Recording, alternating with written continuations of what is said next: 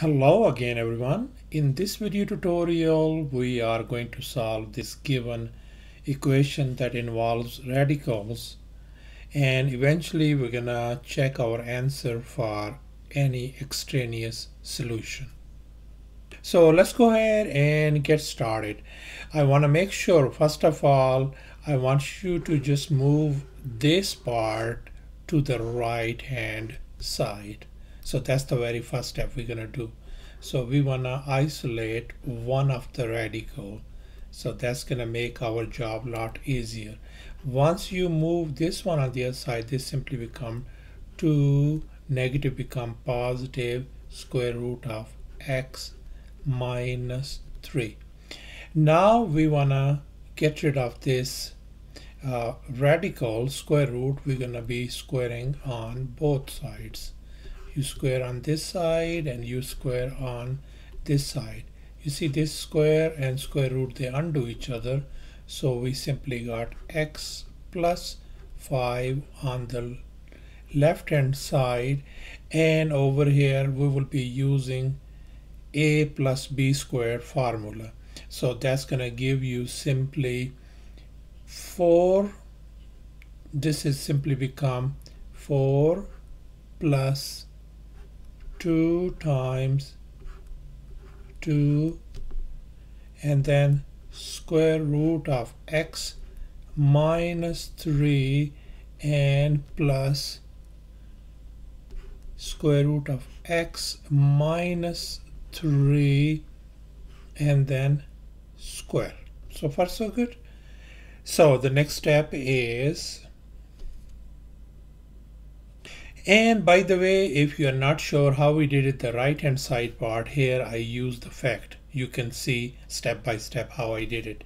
So let's go ahead and simplify. So this is going to become x plus 5 equal to 4 plus 2 times 2 is 4 times square root of x minus 3.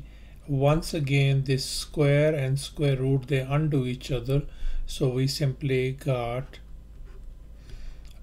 x minus 3. So far so good. So that is simply going to give us, let's simplify on the right hand side. So you can see 4 minus 3, these are like terms. That's going to give you 1 plus, now leave everything as it is, x minus 3 and then plus x. So far so good. Now we want to isolate now this square root part. So in order to that one, I want you to move this 1 on the left hand side and this x on the left hand side as well.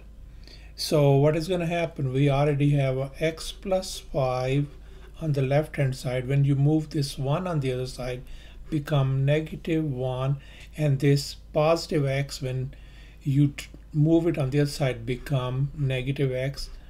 And on the right hand side is, we are left with 4 times square root of x minus 3.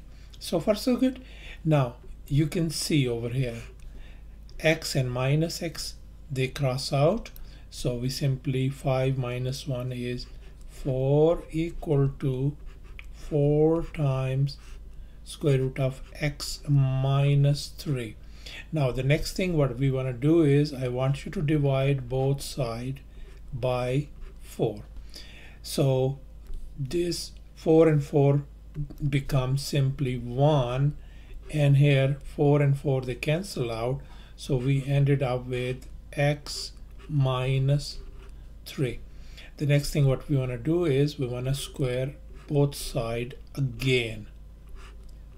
So what is going to happen is, we know that 1 squared is simply 1 equal to, once again, this square and square root, they undo each other. We got x minus 3.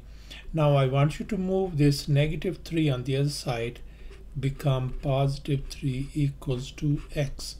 So that means x equals to 4 is our solution. And finally, we want to check our answer for any extraneous solution.